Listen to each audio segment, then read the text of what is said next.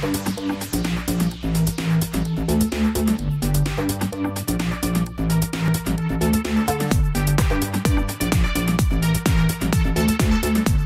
name is Sato. I'm International Art Director for Toni&Guy.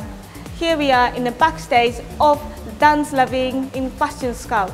So inspiration for the Dans La Vie show this year is 90's. It's quite tight and quite narrow from the side and coming out to the face. The prep what we're doing, I'm using an extra strong mousse to prep the hair. From the roots area, going into the ends. After that, using a Label M grooming brush and a hair dryer to just smooth the hair from the front going back.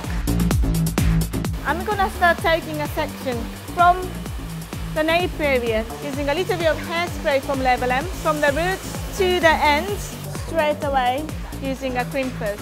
I'm lifting up slightly and start placing from the middle and then moving into the root area and then move on to the next. I'm just going to carry on working on horizontal section until top of the head. Now the time to use highlighting toner. So you can see it's quite metallic red, really nice shiny colors going through. So start going through from the first section, brush it through a little bit, and the majority of the hair is going into the center. I'm just going to twist and then make it really nice and tight in the back and using grips to secure this area, and do exactly the same in opposite side. Just in the front area, I'm going to take little pieces to hang on the face.